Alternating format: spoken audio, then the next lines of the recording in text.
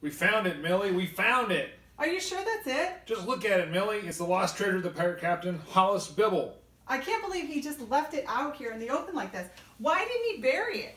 Why would he bury it? It's not like pirates carried shovels in their boats. I never thought of it that way. We're going to be famous the world over for this. Wherever people talk about pirates or treasure or adventure, they're going to mention the name West Virginia Jones. And Millie. Oh, yes, and Millie. Well, this is it. Inside this box is one of the greatest treasures on earth. Men have searched for this treasure for years, and now you and I will be able to first to see it since Hollis Bibble put it here. You look first because you're the leader. No, Millie, ladies first. Behold the treasure. Oh, ha ha ha. Very funny. What's so funny? Well, there's no real treasure there. There's nothing but clown stuff. Look. What?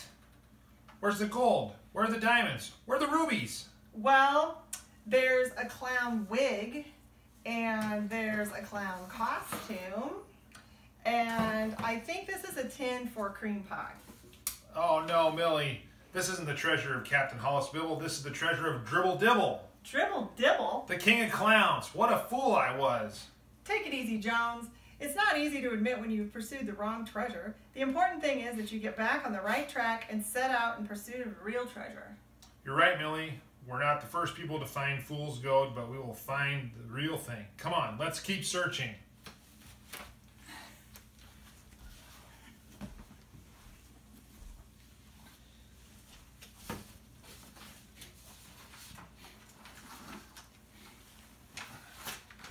All right, in the 1800s, the territory of the United States slowly moved westward. Through wars and through purchases from other countries, the U.S. government expanded its size from the Atlantic Ocean to the Pacific.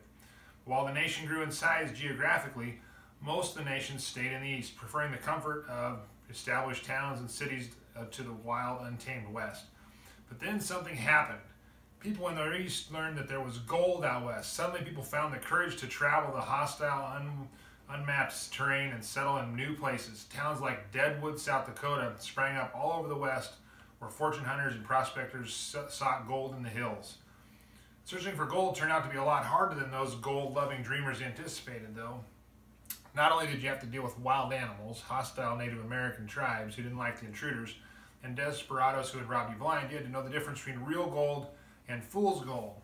Fool's gold, which we have right here, a couple examples, looks a lot like real gold. See how shiny it is? There's some little flakes that are in there. So that's fool's gold, called pyrite, okay? It's kind of hard to tell the difference. It's practically worthless, though. That's the problem. Many prospectors worked their fingers to the bone digging up what they thought were gold, only to find out that all his labor had been in vain. He didn't find gold, he found nothing. When it comes to seeking treasure in our time, Jesus showed us that what the world considers to be the gold standards, it is anything but that. The world wants us to believe that gold means being number one, but God's definition of treasure is something very different. We're going to read Luke 22:19 through 27. And he took bread, gave thanks, and broke it, and gave it to them, saying, "This is my body given for you. Do this in remembrance of me." In the same way, after the supper, he took the cup, saying, "This cup is the new covenant in my blood, which is poured out for you.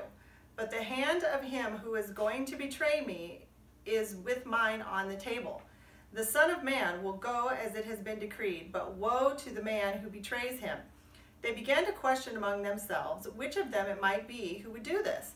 Also, a dispute arose among them as to which of them was considered to be the greatest. Jesus said to them, "The kings of the Gentiles lord it over them, and those who exercise authority over them call themselves benefactors. But you are not to be like that. Instead, the greatest among you should be like the youngest, and the one who rules like the one who serves. For who is greater, the one who is at the table or the one who serves? Is it not the one who is at the table? But I am among you as one who serves." There are two stories about Jesus in this passage, and very often we separate these stories into two different messages. That's a shame because these two moments from the night when Jesus was betrayed and arrested tell us about Jesus and what Jesus treasures most. Jesus begins by breaking bread and passing a cup of wine, what we call the Lord's Supper. The bread represents Christ's body and the wine represents his blood. Jesus tells his disciples to celebrate this supper in memory of him anytime they come together. He He wants them to remember that he came not to conquer, but to lay down his life for them. But no sooner does Jesus tell the disciples this, they break into an argument over who is going to be the greatest in his kingdom.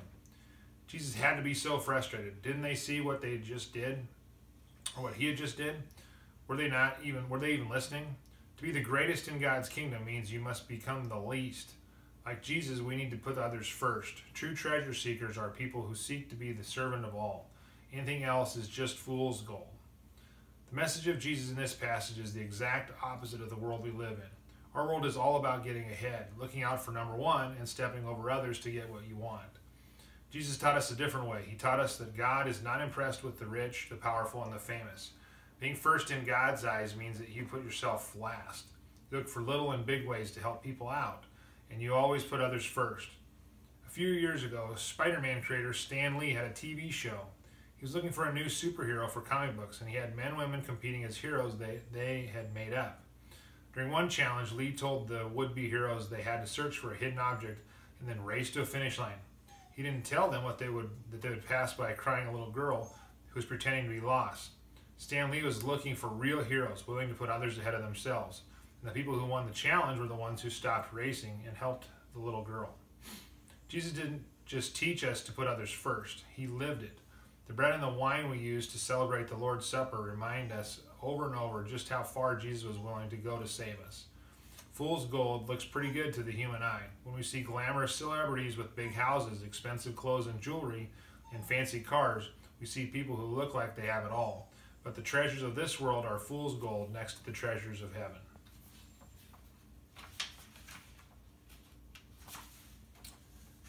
Real treasure can only be found when we humble ourselves like Jesus. Don't chase after fool's gold. Be a servant and store up treasure in heaven.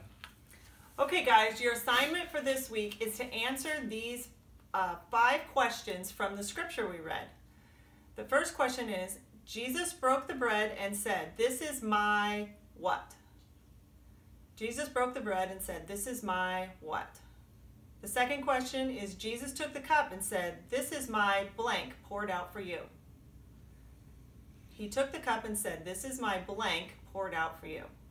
The third question is, the disciples were arguing about who would be the what. They were arguing about who would be the what. Jesus said, whoever wanted to be the greatest must be the blank of all. Jesus said, whoever wanted to be the greatest must be the blank of all. And the last question is, blank showed us how to put others first when he went to the cross and died for us. Blank showed us how to put others first when he went to the cross and died for us. So if you answer those questions, you can either message me on Facebook, you can email me, or you can mail your answers in the U.S. mail to the church. And if you do that, I will send you a treat in the mail. Who doesn't like to get mail, right? Bonus points if you send it by Pony Express or Telegraph. I will list the email address and the church physical address in the comments section of the video post. Thanks. Bye.